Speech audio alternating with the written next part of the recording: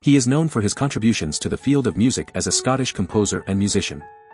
He maintained an interest in traditional Scottish music, while also composing in classical-style galant forms. His name is James Oswald. In the small town of Crail, Scotland, in the year 1710, a musical prodigy was born. His name was James Oswald, and little did the world know that he would go on to become a legendary figure in the world of music.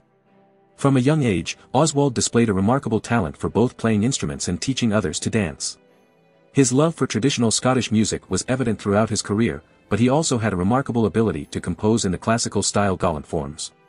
In 1741, Oswald made a bold move, leaving behind his hometown of Edinburgh and eloping to the bustling city of London with Mary Ann Melvill. Their love story caught the attention of renowned poet Allan Ramsay, who lamented Oswald's departure in his poem, An Epistle to James Oswald. The couple soon welcomed their first child and eventually tied the knot in 1744. Together, they had 3 daughters, and Oswald's dedication to his family was as strong as his passion for music. London became the stage for Oswald's musical journey. Here, he established his own publishing house and embarked on a monumental project, the creation of the Caledonian Pocket Companion.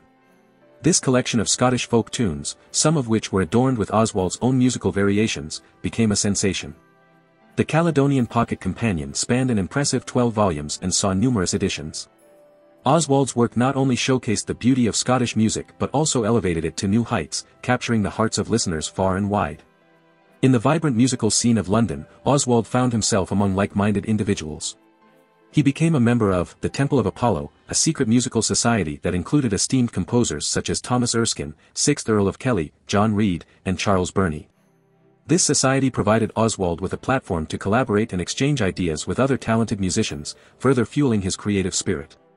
Through his compositions and collaborations, Oswald left an indelible mark on the world of music, forever cementing his place in history as a legendary figure.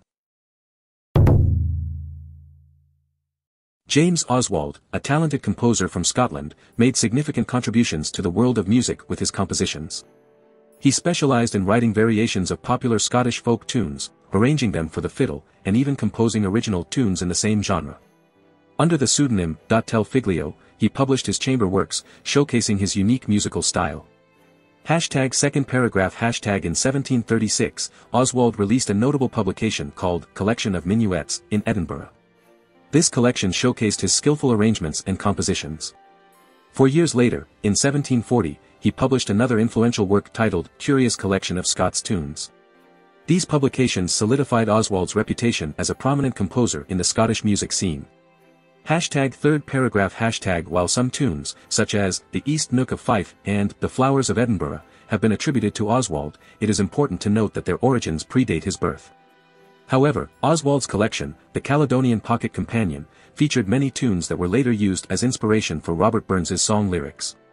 The variation sets in this collection are undoubtedly Oswald's work, as he explicitly stated that they included all the favorite Scotch tunes, with variations by James Oswald. Fourth paragraph In addition to his Scottish compositions, Oswald also ventured into other musical genres. He wrote a collection of German military music titled 40 Marches, Tattoos, and Night Pieces, which showcased his versatility as a composer. Notably, in 1761, he was appointed chamber composer to George III, further cementing his status as a respected musician. One of Oswald's most remarkable achievements is his 2 sets of Airs for the Seasons. This collection consisted of 96 compositions, each named after a different flower or shrub, and attributed to the appropriate season of the year. These beautiful compositions were playable by the violin and cello, with some pieces even having second violin parts available, allowing them to be performed as trios. Do you want to explore more composers?